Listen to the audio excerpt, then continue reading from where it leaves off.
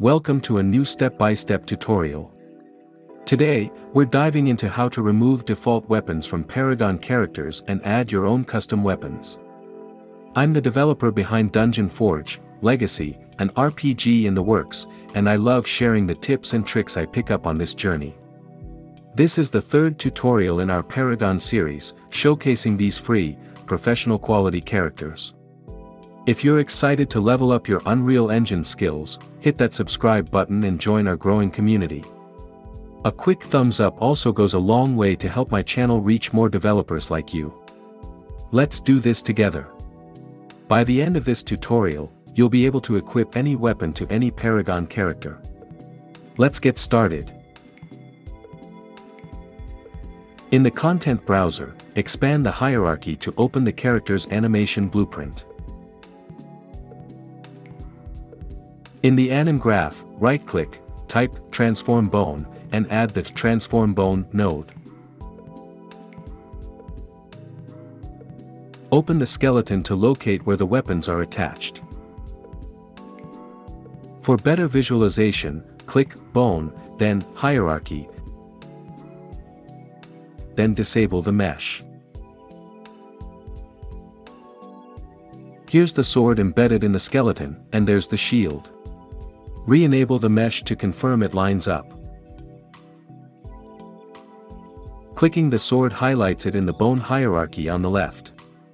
We're looking for the top-level sword bone, sword bottom. Back in the anim graph, select the Transform Bone node and set sword bottom as the bone to modify. Set the scale to 0 to hide this bone.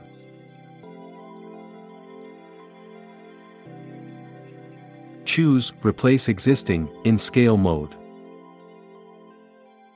Compile and save. Add a second Transform Bone node and head back to the skeleton.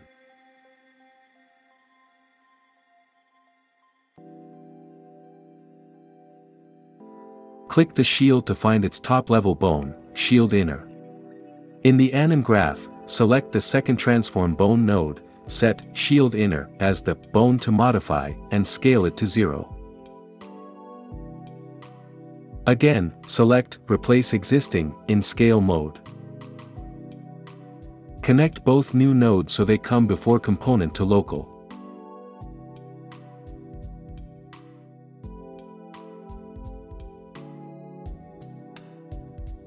Compile and save. Launch the level, and your character no longer has its default weapons. Quick pause, loving these Unreal Engine hacks? Subscribe to keep the tutorials coming. A thumbs up helps my videos reach more creators like you. The sword drawing animation still plays at startup, triggered by the montage play node. We can confirm it's this animation. Simply disconnect the node to stop it from playing. Now, when you launch the level, the animation is gone. Let's add our custom weapon. I created this weapon using an AI tool. Check my comparison videos on AI tools, links are in the description. Drag and drop your weapon's FBX file and click Import All. Right-click in the content browser, create a new blueprint class, and select Actor. Name it Mines BP_sword. Open the actor and drag the static mesh into components.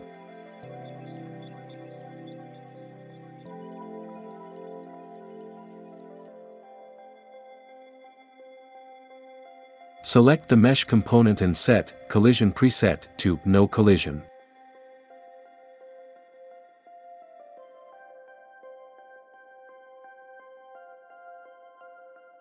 Now, let's attach the sword to the character.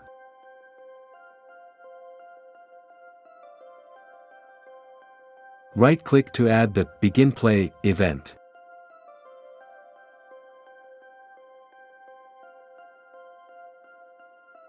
Add a Spawn Actor from class node, connect it to Begin Play, and select your weapon actor.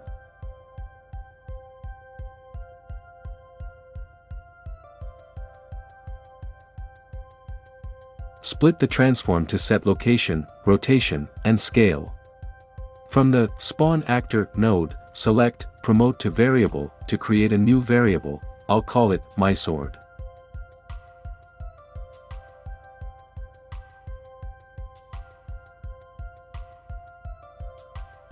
Add an Attach Actor to Component node, connect it to the Set node, and link the target input.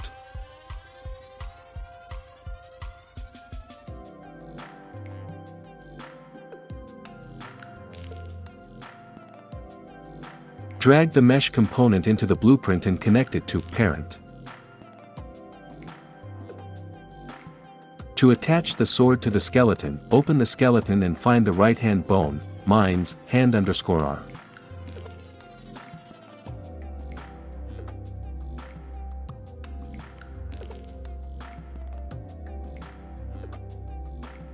Right-click and select Add Socket to create hand_R socket.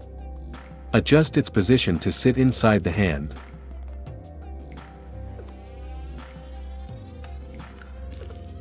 Copy the socket name, return to the character's blueprint, and paste it into socket name. Compile and save. Test the level, and oops. The sword's upside down, and the hand's off. This happens because the static mesh's origin isn't aligned properly. To fix it, drag the sword's static mesh or the actor into the level.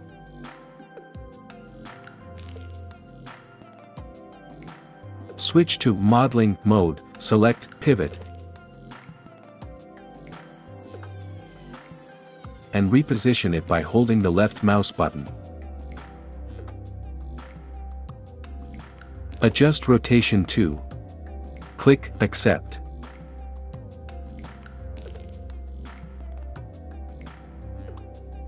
I under-rotated the pivot, the sword's not fully turned.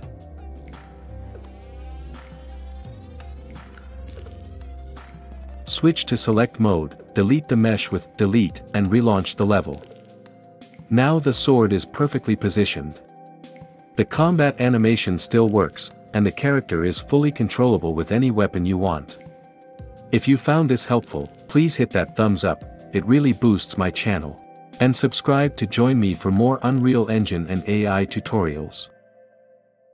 Thank you for following along. I'll catch you in the next video.